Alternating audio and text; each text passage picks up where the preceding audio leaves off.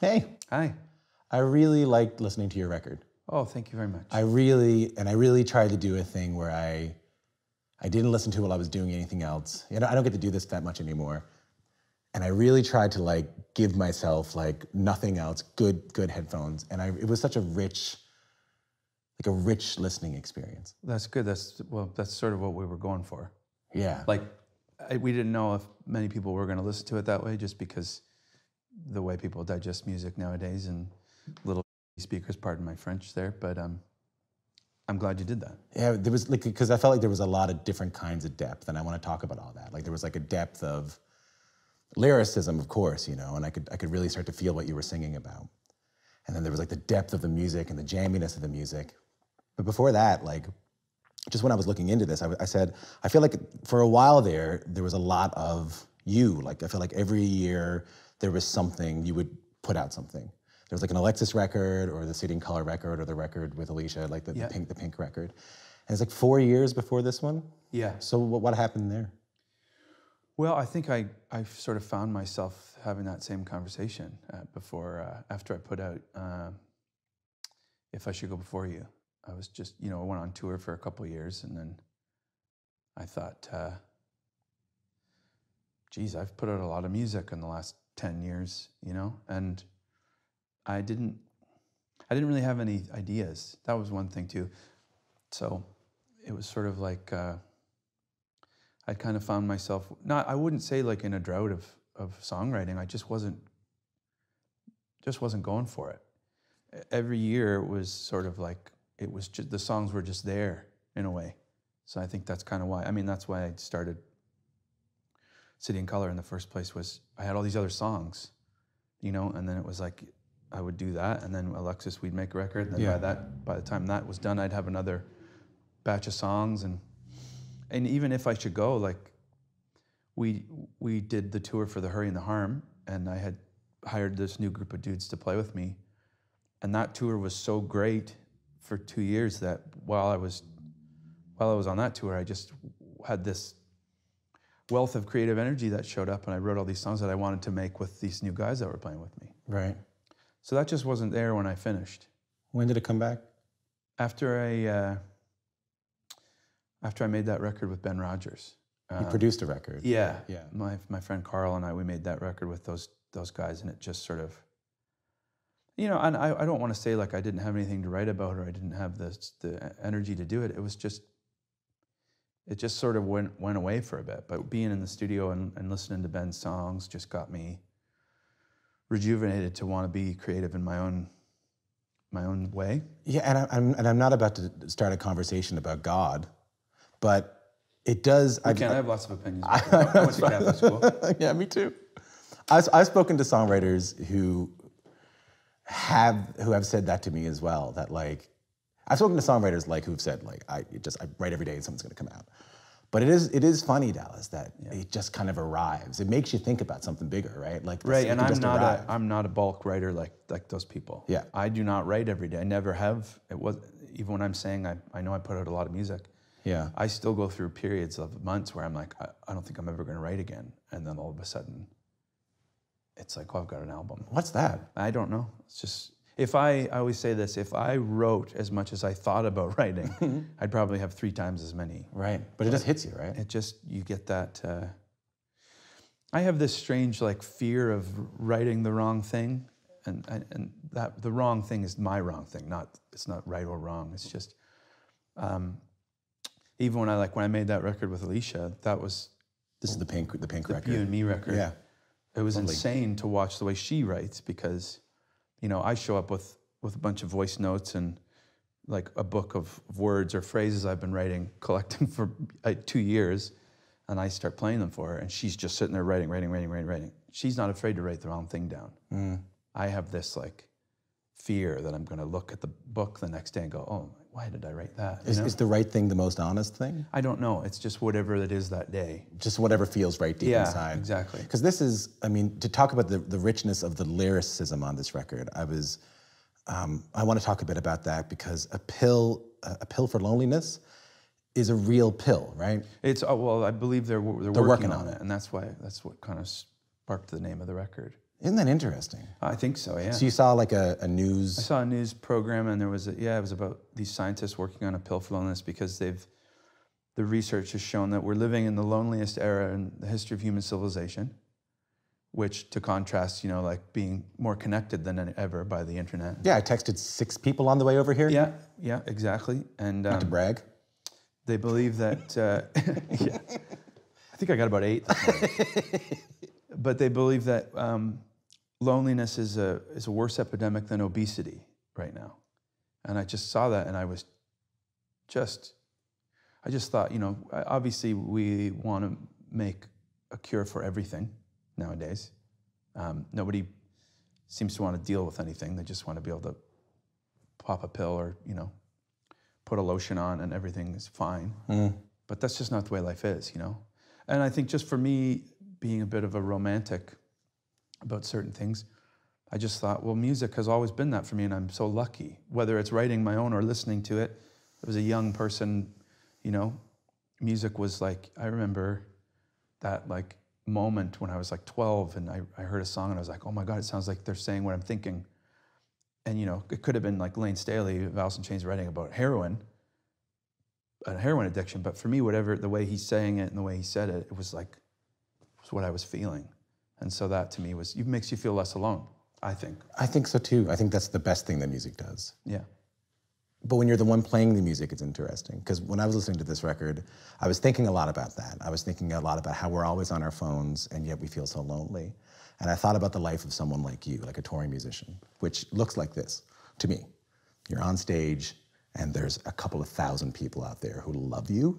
And it sounds like you're surrounded by people that love you. Yeah. And you're surrounded by a band that, loves you. Sounds great. And you can be lonely. Yeah, absolutely. Like you can still, that's what I heard on this record, was you still feeling lonely while all these beautiful things are happening. Yeah, and it's a strange thing because it's one of those like, again, it's human nature to feel everything, to feel sadness and happiness, to feel like you don't know what one is without the other. So, you can do this. Like I'm lucky because I get to do this thing that I actually love more than anything, but that doesn't mean it's always good. Do you like being on the road? I do. Yeah, it's the only thing I've done for the last 20 years.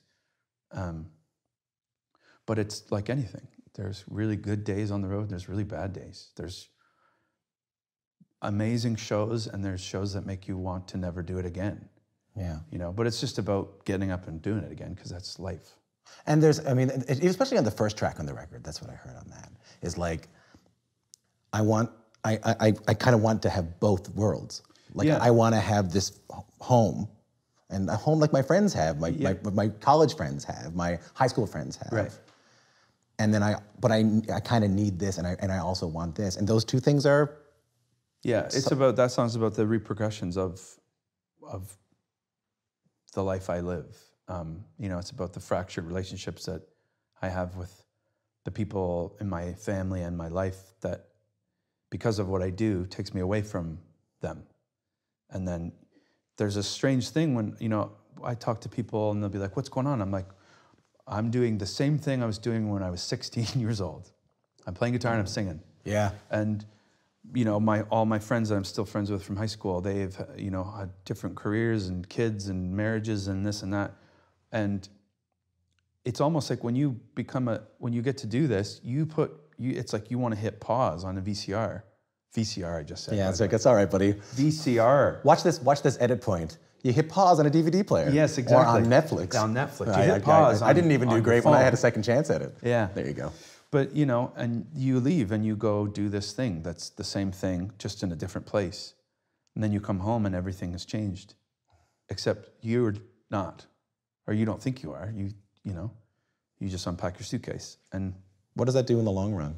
I don't know. I'm trying to deal with that right now, actually, yeah. After, 10 records and 15 years really of solid touring.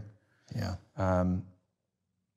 And again, it's not about complaining about it. I'm more thankful and know how lucky I am to have been able to do it. It's still, there's not like a perfect answer for, what comes afterwards.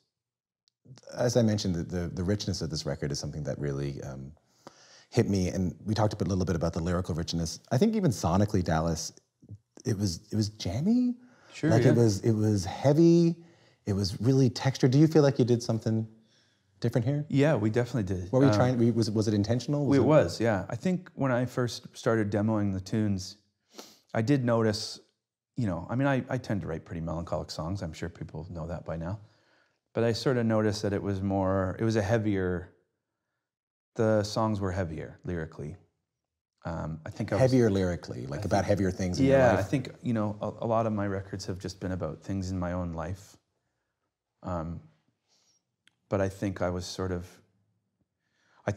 writing about the world as a whole, you know, my opinion of it or my observation of it after traveling around it for all this time. And I started to, you know, whether that's my age or I don't know what that is, but I just started to notice every song was kind of, I also think that's kind of why it took so long, because when I first started writing groups of songs, I didn't know if that was too heavy and I didn't know if I wanted to make a whole record like that.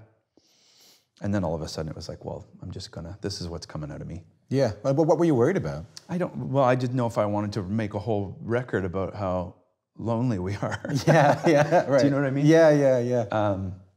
And then, but it's sort of halfway through it, I just sort of embraced it. But I think at first I had this idea that it would be a really quiet, somber record. But then as I started making the demos, and when I make demos, I make them all by myself. And then like, you know, I would send them to Carl and then we'd start talking about it. And then when Jakir got involved, that's when we really just like, we started to just talk about making like a real vibrant, beautiful record to kind of juxtapose the nature of what the songs were about. A sprawling. And yeah. I'd never made a record that way either, and I wanted to. I've always like been a fan of. Well, you're kind of like, I was gonna say you're kind of like Neil Young, but I think because the way, I got introduced to your music in a way that I think most people didn't, is that it was through your cover of Cowgirl in the Sand. Okay. And I was just the biggest Neil Young, I mean, I am, maybe outside of you, the biggest Neil Young. No, he did yell at me recently. Did he? I got that, but yeah. Good for you. Yeah, thank you. I wore headphones in the studio, he didn't like it. Okay. He doesn't like anything. He's not crazy about anything, Yeah. to be honest. Yeah. Yeah, exactly. It is a bit of a feather in my cap. I'm glad you caught that, Yeah, that he yelled at absolutely. me. And I see you, I can see you in that lens. Like I can see you make these really beautiful acoustic records the same way that Neil could make like Harvest and Harvest Moon. And then I see you making Crazy Horse records, like big, sprawling trans records. Yeah. And that's what this record felt like to me. It felt like you're showing off what else you can do here. He's sort of always been my, you know, the thing I look to with his career is he's just done whatever he's wanted to do. And, you know, again, being lucky enough to have the freedom to try different stuff, and also that people have come along with me, you know? And, you know, he's got that quote, I'm going to paraphrase it, and I'm going to butcher it a little bit, but where he talks about after he made, you know, Harvest and realized that he was sort of going down the middle of the road and he sort of needed to veer off into the ditch. Swing into the ditch, Yeah, yeah. And, you know, he lost a lot of fans, but he also, everybody kind of went with him too. And I think, you know, at some point, or maybe even early on, I mean, after like 2 Alexis on Fire records, and then I put out the first City and Colour record, it was like, hey, everybody, I'm into some different stuff. So, you know, occasionally I'm going to want to make a really, you know, loud, screamy song. Occasionally I want to be quiet. Occasionally I want to hang out with my friend who happens to be the biggest pop star in the world, because we like each other and we can sing. And then with this record, it was like, I love all that. I love those sounds. And I wrote these songs, and my friends thought, you know, I think we can make one of these records with these tunes. And so we tried to. Does it get harder to do whatever you want to do as it gets bigger? Because I don't think I don't think you could have predicted how big this thing has gotten. No, I could never have. I mean, look at this. We're standing in this room that's like built on us taking chances. So as it gets bigger and bigger and bigger, and either there's more people relying on you, or there's just more people, is it harder to do your own thing? No, because I've never I've never thought about what somebody's going to say about it. And I don't mean that in like an egotistical way. I just mean I've never done that. And I think that because of the way everything started, us making music that we literally thought no one would listen to, if that worked, then basically I'll just try anything. You know what I mean? Yeah. And I don't rely on, I'm very appreciative that some people relate to what I'm doing, but I don't rely on it to make me create, if that makes sense. That's all you. That's all your own. Yeah, it's the pressure, you know, people ask about pressure and this. No, the only pressure that exists is the pressure I put on myself. Is that a lot of pressure? Yeah, absolutely. I bet. It's a ton. Yeah. But that's because I just want to feel like I'm doing the right thing. Again, that's the fear of writing the wrong thing down. That's my wrong thing, you know? Dallas, you mentioned Carl a few times. I'm so sorry for your loss. Yeah, thank you. I want to fill people in who are listening to this. We're talking about Carl Barron. You called him Wolf, right? Horse. Yeah. My mistake. Sorry about that. It's okay. Actually, I have a friend we call Wolf too. His last name is Wolf, but that's good. It's a solid idea to call that guy Wolf. Wolf, yeah. So Carl Barron, in a tragic accident. How are you doing? Day to day. Yeah. Yeah. I think it's something that none of us could have ever imagined, and it's hard because, you know, for the last, I mean, he toured with us and me for, you know, about 15 years, but the last 6 years, we'd been like making records together, you know, so we made If I Should Go together, and then the live record I put out, like he recorded all of that, and then we made this new record, and he recorded the last Alexisonfire tunes. So it's a strange thing where, you know, this not only is it my friend who passed away, but it's like this person who I'd spent every day on tour with, and the bulk of the music I've created in the last 6 years, not the bulk, all of it,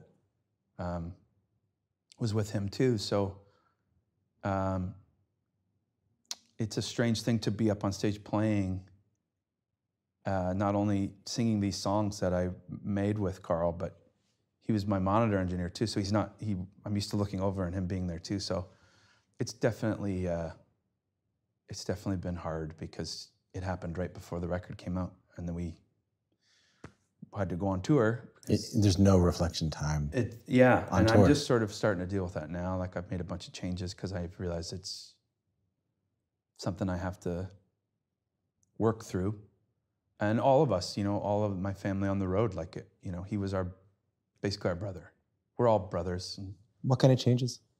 I just needed to quiet stuff down, you know. Oh, this is, I think you put a post up on. Yeah. This is that, yeah. Yeah, because you're slimming down the band. Yeah, and it was just to create more more silence, like we were talking about earlier before off camera. You know, because it's a tragedy and it's trauma for all of us, and we went right to work, and it was good that we were all together, but I just found it very difficult on the 2 tours we just did. I just found it very difficult to focus on anything. And this, like I said, it's not like you're losing your friend who passed away at home and you're thinking about it occasionally. It's like every minute of every day, we're thinking about him not being there. And then playing, he's not there, and I'm singing these songs. And every moment of the day is a thing where he was supposed to be. Yeah. And, you know, I often talk about like hearing a joke and texting to someone and then realizing you can't, but that times every action, every movement, everything. Yeah. I can't imagine. So it's just it's a process that, you know, and I'm not one to, I don't know, I don't think, you know, there was a moment there where I thought maybe I should just cancel everything and really take a moment, but then I thought, well, then I'm just going to be sad by myself.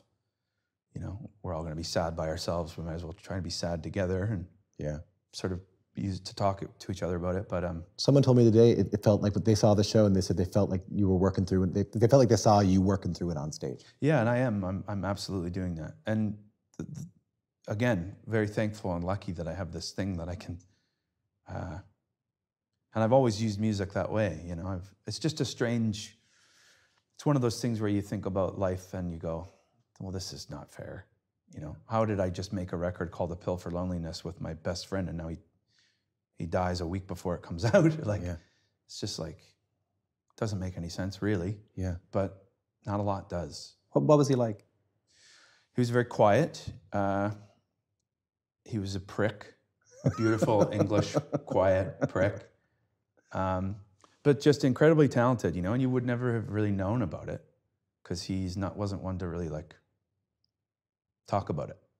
So, you know, like I said, the first time Alexisonfire went over to England, we went by ourselves. We didn't have any money to pay for a crew. Mm-hmm. And the promoter gave us a tour manager. You know, we didn't really even know what that was. Mm-hmm. His name was John Dawkins. And then the second time we went back, we went with another band and we split a tour bus, and John tour managed both bands, and he was like, I know a guy who can do sound for cheap from here. And that was Carl.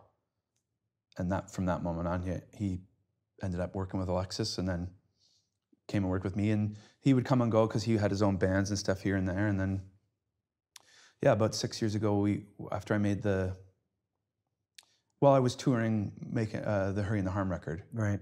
And then we started thinking about what I was going to do on the next one.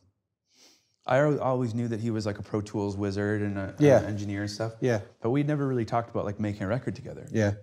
Because I like produced a lot of stuff, co-produced with other guys.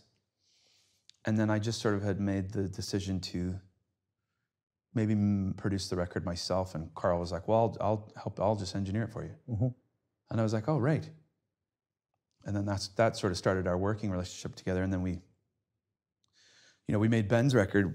Ben Rogers record. Ben Rogers record. And that was like our first time doing something that wasn't mine. Mm. And that was a beautiful thing because we were like, oh, wow, we can just do this now. Yeah. So it was, it's hard. It's just. Yeah, I mean, losing someone suddenly too. You don't get those months to prepare yourself. Yeah, exactly. That's the worst of it, you know. I mean, I think we like to think that we'd like to go that way. Yeah. But it's so hard on the people who are left behind. Yeah, the people. And knowing him too, that I think the hardest part is knowing that he would be very pissed off to know how big of a fuss everyone's making about it. Oh yeah, right. Yeah. Had you canceled that tour, he would have been pissed off. Yeah, he'd be pissed off about this whole thing. Yeah, last time I saw you was at the Junos. I see you wearing the Downey Wenjack pin, and you played Bob Cajun for Gord. Yeah. There's another friend you lost. Yeah. Tell me about that moment. What was that like? Well, it was a very, very tough moment. I didn't think I was gonna be able to do it. We were all kind of crying in the dressing room before, and then, I just didn't want to fuck it up. Pardon my language again, but that's all right. That was a big thing. I was like, what if this is it's such a strange moment, like everybody kept saying to me, like, this is amazing that you're doing this. And I was like, I don't want to be here doing this, That's not the type of thing you want to do. Yeah. You don't want to be singing a song to honor your friend who's passed away. You're not happy about it. You're not happy, but I'm honored to do it. Mm-hmm. But you're not happy. You don't want to be there. No. But I remember the moment, like right before, they're gonna make me cry because I'm looking at them. But right before I was about to go on, I turned, and Christina and Trisha, my longtime publicist and friends and manager, and my wife were standing there. And I looked at them and I was like, and they were like, no, and they turned me around and just sent me out. And I started to laugh. Yeah, and I did it. Gave you a push. Yeah, and then I went back to the dressing room and I just cried for a while in the bathroom. And then Christina came and knocked on the door and said, Dal, do you want to come talk to Geddy Lee? And I was like, yes. 100%. Absolutely. Absolutely, I want to do that. And I went and talked to Geddy Lee about the Blue Jays for a while, and that cheered me up. That'll make you feel better. Yeah, absolutely. I still always look for him. Yeah. Scoring the game. Yeah. And we're wondering if I could ever get those seats one of these days. Oh, I know. I'll never forget, he told me that we were talking about the lineup, and he was like, yeah, I texted Gibby the other day, and I was like, excuse me? Yeah, no, that's ridiculous. And he was like, yeah, no, I've texted. I was like, you text Gibby about the lineup? Mm-hmm. So I think we're going to do all right this year. People, I think so too. I know they say we're a contender. I think we're going to do very well. And Boston just traded away Mookie Betts. Yeah, I can't afford him, I guess. Yeah. It's ridiculous. I think it has to do with we don't know what they're going to be penalized yet for their. Yeah, for the cheating, yeah. So I think they're just trying to save some money. Back to the Junos. Yeah. When you won that Songwriter of the Year award, I feel like that how do I say this in a way that you can keep it for the Junos? I feel like that award means more to artists than the other ones do. I feel like that award means a lot, maybe I'll just say. I think so. I mean, I guess it would depend on who you ask, you know? I'm sure some people want to be like Artist of the Year, or... I think I don't really take stock in any of those things, you know? But to win the Songwriter of the Year award was nice, because that's something that's important to me. Like I said earlier, like the fame and all that stuff, I don't, it's just not, I don't think about it. It doesn't, people say, oh, you're famous. I'm not. I think fame is something you have to choose. You have to decide that you're famous. I just write songs, some people like them, some people don't, you know? So for me, to be recognized for the songwriting, which is the most important thing for me, always has been, that was nice, yeah. Mm-hmm. But the Junos themselves, they're a fun event to... It's cool, you know, but it's, again, you can't, I don't think, and again, it all depends on what you want out of this. Yeah. You know, and I think you can't put too much stock in being one way or the other, like being, if you do this because you want awards, or you do this and you can't handle negative reviews, then you're lost. But I feel like your gift, at least to me personally, has always been bringing, like, as I mentioned, richness and like artistry to environments where I wouldn't expect it. Like whether that be like, you know, there's a lot of videos on Much Music, but the Alexis video caught me off guard, and that song caught me off guard. There were a lot of people strumming acoustic guitars, but that caught me off guard. It felt different. And I remember at the Songwriters Circle in St. John's, you hosted the Juno Songwriters Circle. Yeah. And it was great, and it was fine. People were singing songs. I don't really remember a whole lot of it, except that you played Grinning in Your Face. Yeah. Great song. Son House? Son House. One of the greatest ever pieces of recorded anything. Yes. And I feel like that summarized what I think of you as someone who can find themselves in these situations which aren't conducive to art or to emotion or truth, and can sneak it in. Well, I think, you know, when you talk about the music business, it's a business, you know, and it's a lot of the people that run it have no interest in art at all. Mm-hmm. They just have interest in it. It's a commodity, right? It's like, and that's okay. That's the way the world we live in. But I'm just thankful that, you know, we've always done things on our own terms, and I don't have anybody to answer to. So I think, you know, just trying to do whatever I feel is right, or what is good. Like, and again, that's my opinion, whatever. Like, some people will be like, what's that, Son House? I don't like that, or whatever. But I think, you know, if you have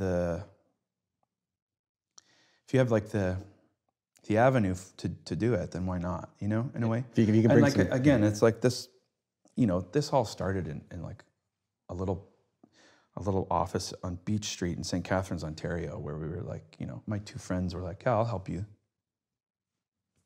And that's what we still do, you know. Yeah, and here we are. Here we are in this big, weird building with them, you know. And so I think that's part of it, though, is having the freedom to sort of try different stuff or do what I want and hope that it lands. And if it doesn't, that's okay too, you know? It's been nice talking to you. You too, man. Thanks for this. Nice to finally meet. Yeah. And now we don't have to pretend we met each other. Yeah, now we've really met. Now we can do it. I'll say, I remember it was at Dine Alone. Yeah. Hey, thanks, Dallas. Thanks. I really appreciate it.